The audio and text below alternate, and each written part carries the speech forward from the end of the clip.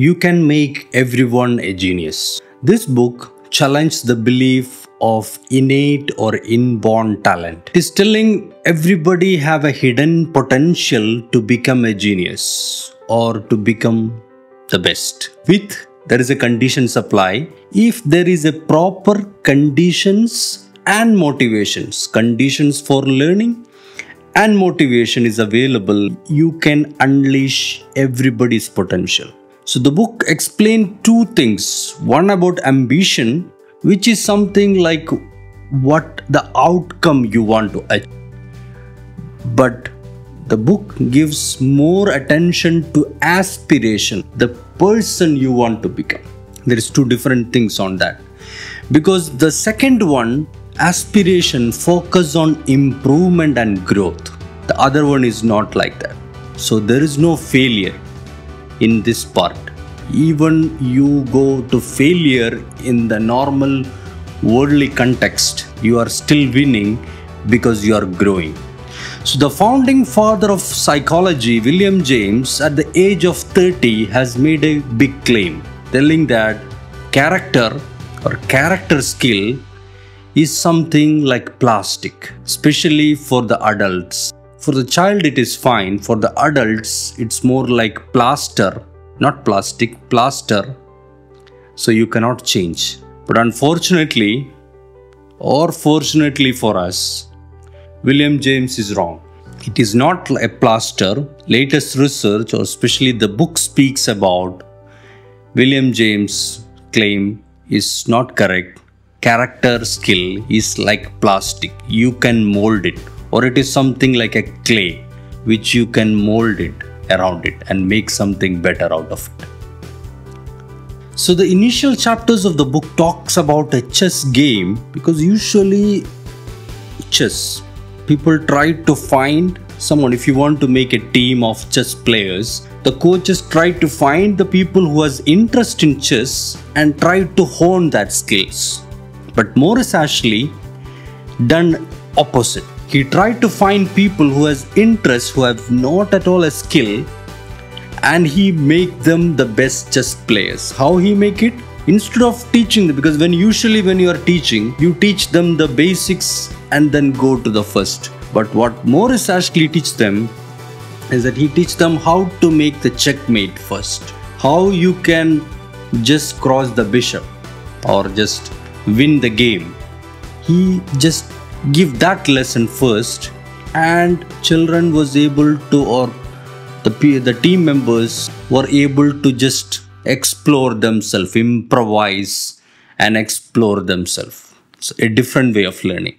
So let's go to the first chapter. So chapter 1, creatures of discomfort. We are actually a creatures of discomfort, because the traditional education system, the book explain more about education, because to unleash your potential wherever you are, even if you are a knowledge worker or anything, you should have some level of learning improvement. It is, even if you like it or not like it, that is part and parcel of the life. But the point is that to unleash your potential, you have to embrace the discomfort, and that way you can learn the new skill. Our traditional education system is somehow more predictable. Like you have a written textbook, you know which questions will come in the exam, then they will approach that. That is why most of the successful people who is successful, or the kids or teens who are successful in school, just failed when they go outside, because in the outside world or in the real world, it is not predictable. You have to face the situations unpredictable. That's the reason also, whoever is not good in school, who don't have a good grades, they succeed outside because of the same reason as well. So we have to embrace the discomfort. Also, set a mistake budget. We are afraid of mistakes. Even if research has shown that if you given a people a set of questions to answer, and even they fail, it doesn't matter. Still people are afraid to approach such tests. We are vulnerable to fail. But the Adam Grant proposed the thing that we have to somehow have a mistake budget, or if I put it in a Bill Gates way, try to make the mistakes fast. Or in another way, if you put it, just give some allowance for mistakes. That actually thrive the risk taking in the corporate world and in the personal world as well. Be afraid to fail and keep some mistake budget for you. Human sponges. Sponge, which you rightly think maybe something which come in your mind, maybe is the sponge in your kitchen. But here we are trying to talk about a 2000-year-old sponge, sea sponges, which actually survived even where the dinosaurs or any other things in the last 1000 years or more than that, which did not survive. The sea sponges has actually survived. Initially, researchers have thought it as plants, but actually they are something like animals, and they usually inhale and exhale oxygens and all, and they try to absorb the skills. That's one reason he tried to mention that metaphor. By sponging, by absorbing and contributing it back to the ocean, sponges actually survived. Same way, human beings, we can be more proactive than reactive, more than ego driven. We can be just realizable and understand the things. That way we can approach the life like the human sponges. Also, there is another part, like usually when you are growing, everybody seeks for feedback. Even myself, when I'm making this video, sometime I used to ask feedback from also normally subscribers or other people or any other people who come to. But Adam Grant just changed the belief, telling that instead of seeking feedback, we should seek advice. That will give an opportunity for the other person to just contribute more, how you can improve, rather than feedback which they will be more vulnerable to explore for you. Japanese have a famous tradition called wabi sabi, which simply put, it is like embracing imperfection. So if you want to unleash your hidden potential, first you have to embrace the imperfection or tolerate the perfectionism inside you. We as a perfectionist usually obsessed about irrelevant things, and we try to get away from things which is unfamiliar. Both is actually not good. So you have to somehow tolerate some level of imperfection. At the same time, you should be able to have like a curiosity to explore the unfamiliar thing. You should strive for excellence rather than perfectionism. That I never did a day's work. It was all fun. The person who just invented 1400 inventions and all telling this one. So you should somehow infuse a passion into the practice. Otherwise, you cannot do that. In that case, when you put that play, that passion into that, which you can call it in any other way, play or flow or anything, then you will enjoy that journey. So the book explained about scaffolding. Scaffolding is something which used by construction people to just reach to the heights which is not approachable by ladder. So in that way, that metaphor is very good, because usually we try to tell that climbing the success ladder, but here it's more like you are climbing the scaffolding, because you are reaching to heights which normally not reachable for many people. So here in scaffolding, multiple people can just climb up one thing and you can reach to the longer height. That's part of it. But another point is that it is like every great thing is actually short steps. So scaffolding is somehow telling it's like a temporary structure which you are building for yourself, like a learning structure where that can infuse the daily practice in you, and you can reach. Later on, you can dismantle and then modify that scaffolding for another purposes. You can think it in that way also. I'm just thinking something outside the box for you. So we have to design practice in such a way that we should challenge ourselves. Like usually, even if it is in gym and all, Arnold Schwarzenegger in our book Be Useful, and he used to tell that I just try to count when my muscles are aching like that. So it's challenging yourself. Like people used to in bodybuilders, fitness and all is same. But same way you can do it in any other parts of your endeavors. Like for example, if you're reading or you're writing or whatever, challenge yourself every day in your daily practice. But more important is that for sure you should be proactive and all these things, but you should give some level of time for rest and recovery, because that is equally important. You cannot challenge yourself infinitely and you cannot make it fast. It should have its time. You should always try to give that challenging mindset that will try to explore a different possibilities of learning. Also, such harmonious passion will create sustained motivation and drive to proceed further. That's one part. But suppose you are so much proactive and all these things, you are going for it. So you'll try to get some level of saturation, or another way put it, comfort zone, or reaching a feel of stagnation. That is something like a signal. So for sure, sense of progress is a motivation. So that sense of progress will try to give you some level of achievement to proceed further.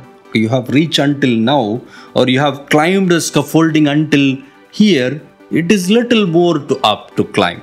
That is there for sure. But along with that, if you feel a stagnation, a stuck feeling, just take some breaks, take some hobbies or another discoveries and all.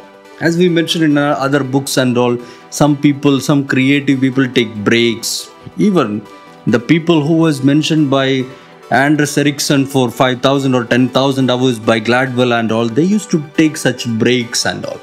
Even Thomas Alva Edison, he was famous for taking his power naps and all. So the point is that if you feel that things, or if you feel stagnated on your daily practice, do something a day which is not at all part of this. So try to explore yourself. That way you can get unstuck. Okay, when you climb this chapter 6, defying gravity. When you climb the scaffolding of growth, you will feel the power of gravity naturally. But the point is that you can defy that. Every time we come across a challenge, normally, if you look back in your life now, we could have think that, okay, if I know this idea now, I could have do that better. That's one part of the equation. But the point is that you cannot make everyone an expert to solve a problem. Try to consider an obstacle as a challenge rather than a threat, even though you can take it in both ways. So use your existing learning to resolve that challenge. So two options to do that. First one, they call it tutor effect. If you have a challenge in doing something, or challenging and understanding something, whatever is the field of endeavor, even if it is a sports or in life or career work, everything, try to teach that to someone else. Like for example, here now, I am just explaining this book summary to you. But actually, to do that, I have to first read and understand that.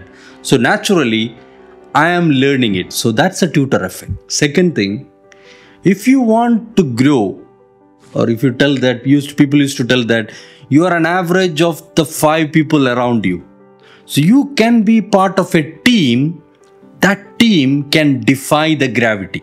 So that will make that's what come across the first one you call, if you want to unleash that potential, if there is a right conditions and motivation, more than a willpower, these are the important things. Willpower cannot take you more.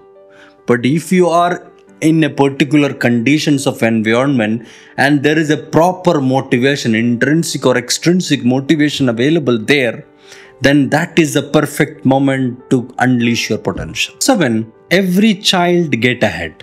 A traditional education system, it always, or even if you remember your schools, classrooms, whoever is the toppers in the class, they will get a different level of affection and support from the teachers. But there is another way of looking at school, which famously known as Finnish style or Finland style of schooling. Because in normal education system, winner takes it all. But in Finnish school system, you are attending every children and they have their own opportunity to explore themselves. So every child is a gem, or every child is a carbon which you can polish and make it to a diamond. Because if you remember old days, teachers are considered for granted. If you are doctorate or someone, then that is, if you have a qualification to do that, that's mean you are a teacher.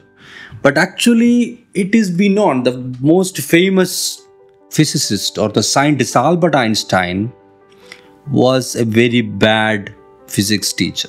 Because when you become expert on something, it makes you difficult to explain something. So the point is that if you are an expert teacher, most probably you are not a good teacher, like Albert Einstein, many other things. Because they will not get to understand the other perspective to explain that.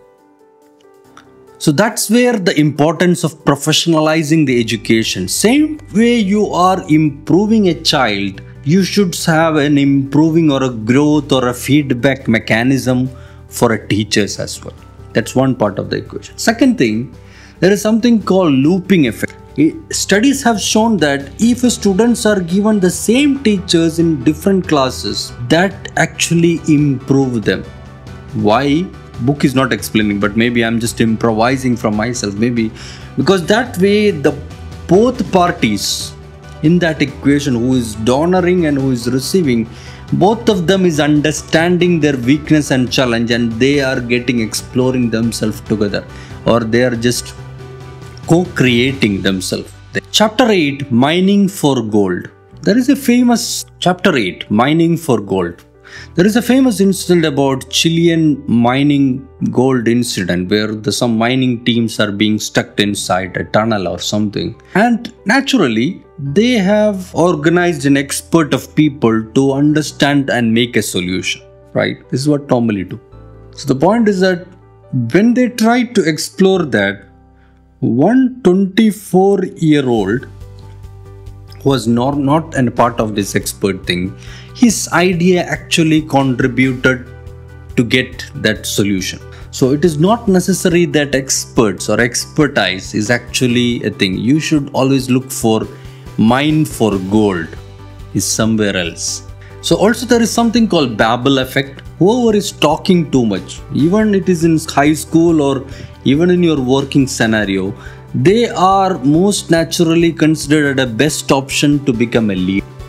But actually, you will have a lot of good leaders of the silent people. Silent people or introverts can become a good leaders as well. So more than a ladder corporate structure, the book proposes to have a lattice structure where we have a horizontal level of inclusivity that actually try to just unleash the potential of all the people. Chapter 9, about the candidates, and Chapter 9, Diamonds in the Rough. It's most about job candidates, how people are interviewing, and also the potential, instead of relying on credentials or degrees to understand, try to just make a different way of interviewing, try to understand how this person is approaching the challenges, how is reacting to challenges and unfamiliar situation. That will be more important than attitude or aptitude. Attitude towards that is more important than aptitude. So that's more about that. Remaining, it's more talking about inclusivity and other things. So that I feel it's more repetitive to the context. So that concludes our books today. Just think about the same. Think about our summaries, what you learn, and all. Try to just share your points or your learnings in the comments. And feel free to subscribe. That will motivate us to do more book summaries like this. Until then, bye for now.